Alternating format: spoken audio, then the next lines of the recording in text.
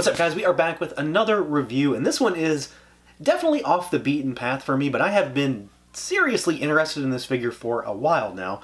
It's not exactly new, it's new-ish, but I'm going to take a look at it anyway. We are talking about the Mezco 112 Collective Wolverine, the Tiger Stripe Wolverine, and I have one other Marvel 112 Collective. I have a Cable that I was going to one day turn into a blue Krieg, and I never did. I mostly stick to the Rumble Society stuff. But I'm really excited about this guy because it definitely seems like they're going for like a ultimate, a Wolverine you're never going to replace. There's just so much stuff in here. And I got this from a new place too.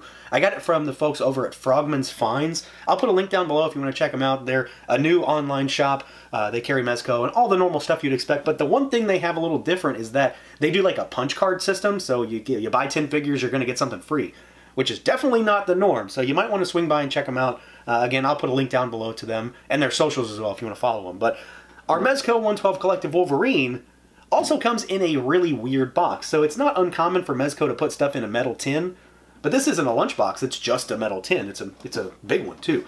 I'm assuming this might contribute to the slightly elevated price on this figure, but again, there's a ton of stuff in here. So we've got, again, a metal tin, so you can't see in it. The figure's in there, but you can't see it. So you've got some classic artwork of Wolverine there on the front, and then you've got the X-Men logo, and then you've got more artwork of Wolverine on the back. And then you've also got different artwork of him on the top and the bottom, and you get our blue and black X logo to complement our very yellow metal tin. So I like this kind of packaging. I don't know that I necessarily need it. I mean, a lot of my Mezcos just come in kind of like a cardboard shoebox, but it is cool. Presentation is pretty wild, but let's do it. Let's pull them out and take a look. And here we go, out of the package, our Mezco 112 Collective Tiger Stripe Wolverine. A figure that's had my attention for quite a while now because, well, mostly because there's like 1,000,001 accessories in this box. And they're just trying to make it seem like this is the ultimate Wolverine, the last one you'll probably need to buy.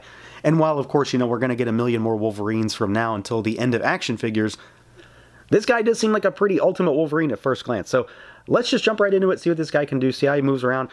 It still feels like a pretty normal Mezco figure. I don't really see that there's anything exactly unique about this figure. And I know I've never reviewed, I don't think I've ever reviewed a Marvel Mezco because I don't really have any. But it's pretty normal. Like there's no surprises here, I don't think. So to start, head looks up really, really good. He looks down really nicely also. Really nice tilt side to side. Full rotation, of course. Arms out at the shoulders.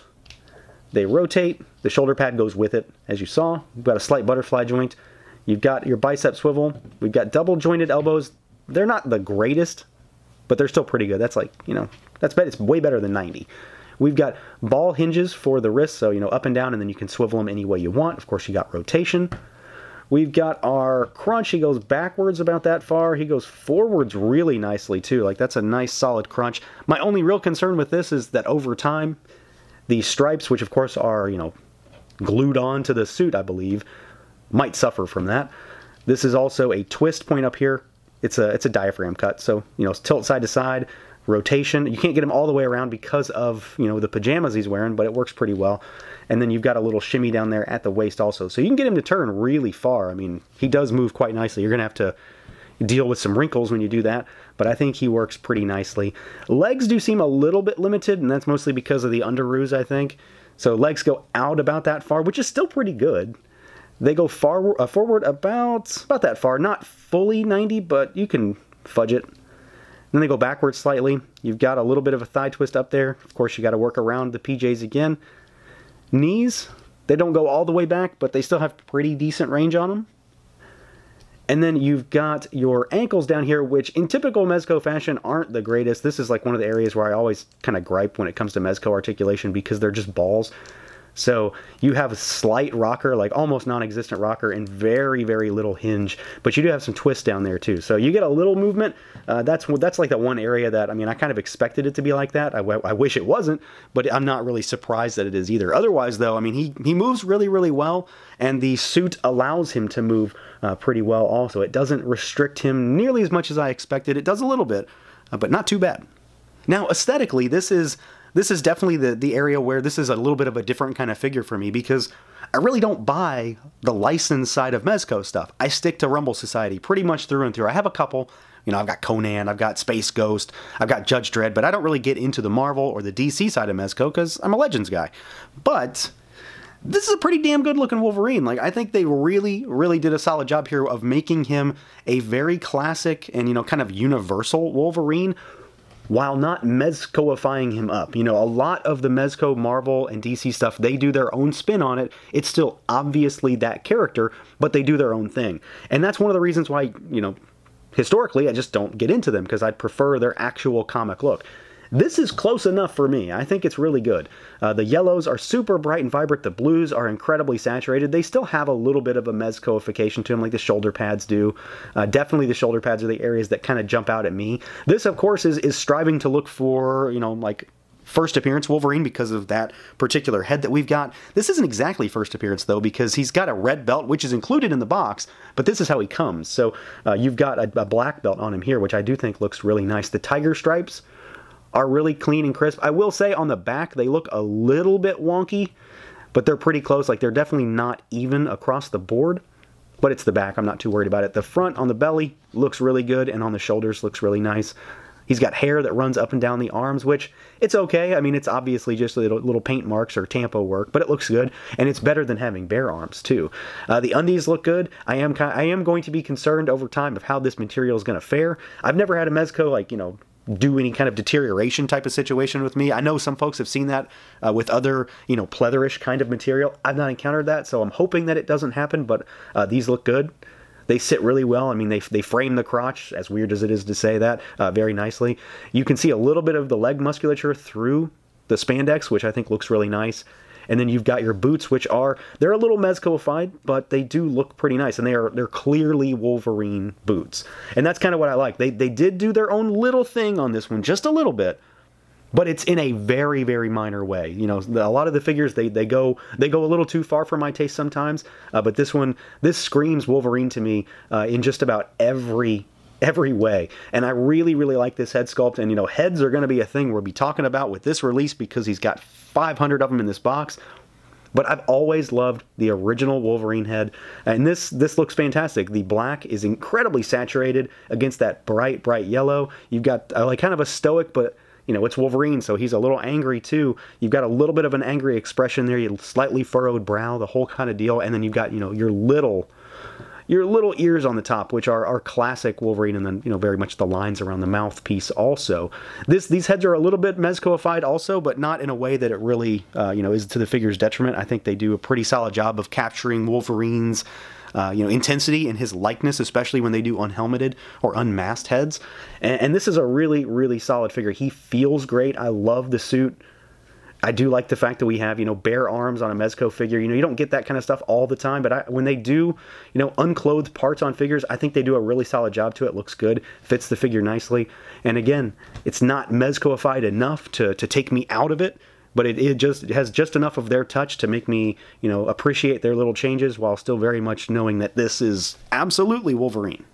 Now, we probably should do some size comparisons here also, because, well, he's a little bit different, and I don't know how well he's going to scale with a lot of stuff, because he's a little bit bigger than I thought he was going to be, especially in comparison to our Hasbro Wolverine. So we've got, you know, the original first appearance Wolverine, we've got our Apocalypse Wave, right? Tiger Stripe Wolverine. They're the same figure, but just to showcase both of them, you can see that our Mezco is bulkier in just about every regard, and he's taller. Probably not the biggest deal. He'll still probably work just fine. And for me, you know, he's basically going to be like a one-off anyway, so it's not really a big deal. But here he is next to the new, you know, standard body size. So he's definitely, especially if you're going to mix him into Hasbro stuff, he is definitely too tall to be mixed in with someone like Vulcan here.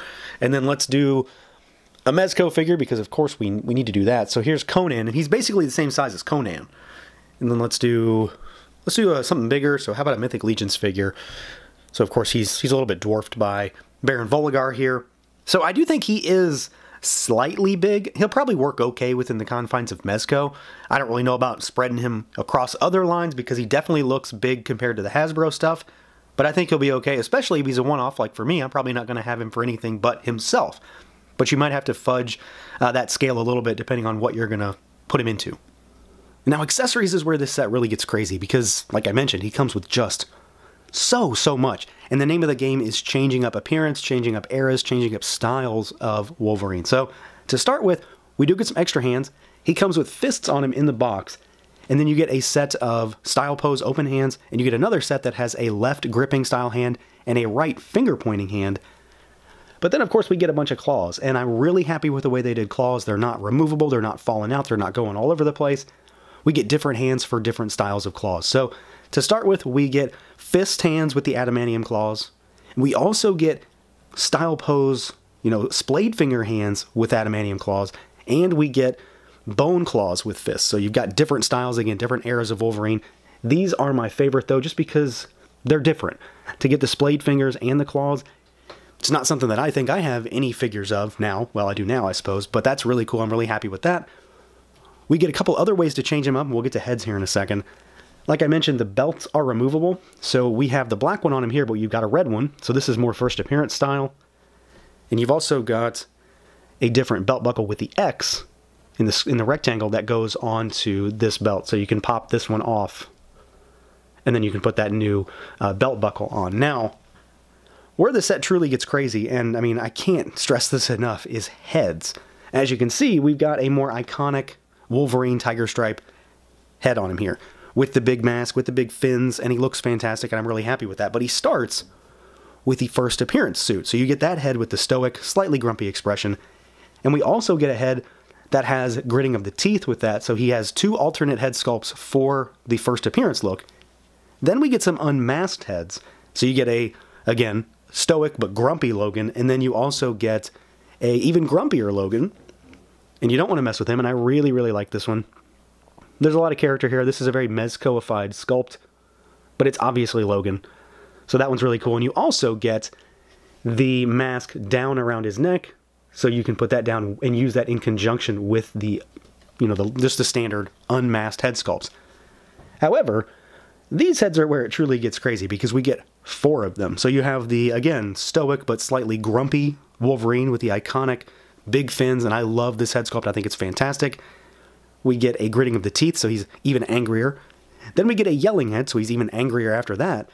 And then we get the basically drunk on battle, berserker style of head sculpt, where he is just beaten all to hell, and I absolutely love this head sculpt. So he's got kind of like a maniacal smile going on, tons of battle damage, so even like one of the fins is broken, claw marks all through his skull, you can see his adamantium skull peeking through, his face is all torn to shreds, and again, just a ton of detail there, and I absolutely love it. I think it's fantastic. It's just another way to make this figure that already looks really good even more expressive and unique. And then to add on to that, we get a bunch of effects with this guy, and I really can't stress enough, a bunch.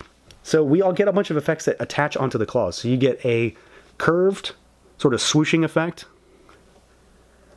We get a more angular effect. We get another sort of jagged swooshing effect. And then we get like the Berserker Barrage style crosscut effect, which looks great. You put both sets of claws into either spot on top. So each one of these has 3 holes that you can put the claws into them, and then he'll sort of hold onto it. And they're all clear, but they're all really big, and they're incredibly useful. I mean, you really get a lot of expression into this figure just by showcasing that movement and kind of giving him a little bit more oomph and life. But this set also comes with another humongous piece, and it's obviously part of the reason why this set does cost a little bit more. So I'm going to move Wolverine aside just for a second, and we've got this big monster to talk about. So we get a Sentinel diorama base. So of course it's all carved up, it's all beaten, it has no moving parts or anything like that, but it looks fantastic. There is just a ton of detail pouring out of this. I'm really, really happy with this. I don't have a lot of stuff like this in my collection on my displays, but I'm definitely going to make use of this. Let's see if I've got it on. It's on. It has lights, so you push this button here, and the eye will light up, the chest lights up, and then you've got a little flickering light inside that eye. This eye also is removable. It's obviously already out, but you can pop that in there, and you've got another eye. I find it kind of hard to get it in there just right, but it looks tremendous. I'm really, really happy with this. I mean, I understand that this is definitely a contributing factor to why this thing costs $155, but you don't get these every day with every figure, so it's kind of a bonus. It makes it a little bit more special. Like I said, they're kind of going to make this like the ultimate Wolverine. Like, you may not need another one after this. and you get the whole shebang. You get all the heads, you get all the hands, you get effect parts, you get different eras of Logan, you get different eras of suit adornments, and then of course you get this monster Sentinel base, which, I mean, it just looks fantastic. And it's not the biggest thing in the world, but it definitely will work to set a scene if you want to put him on top of it, you know, have him standing victorious a little bit. Of course, you know, it might look a little bit better if you use that crazed head sculpt with it, just to show that he's been the one that, you know, just destroyed this thing. But I really like everything that comes in this box. Again, it's a whole bunch of stuff to make a definitive kind of Wolverine. So yeah, overall, this is a fantastic figure, and I think that's kind of been the consensus, right? This is like one of the best Wolverine figures, if not the best, that I've gotten my hands on. And I've for a long time loved a lot of the Hasbro Wolverines, you know, Tiger Stripe, the first appearance, all of them, really. A lot of them really do it for me. This one, I think, is definitely going to be kind of a more ultimate style of Wolverine. It has just about every damn thing you need to make Wolverine into what you want. All these different expressive heads. I love what they did. Again, I love what they did with the hands, having 2 sets of clawed hands. So you've got like the open fingers, which is definitely something we don't get with Hasbro. You've got the really cool effect pieces. The Sentinel base is, of course, you know, a thing unto itself, and it's fantastic. I love the idea of including that. And then just, again, being able to change up this figure into different eras of Wolverine just by a simple head swap really works. I think Mezco absolutely knocked this one out of the park. So that's going to do it for this look at the Mezco 112 Collective Tiger Stripe Wolverine. Let me know what you guys think. Feel free to like, comment, subscribe, and share, and until next time.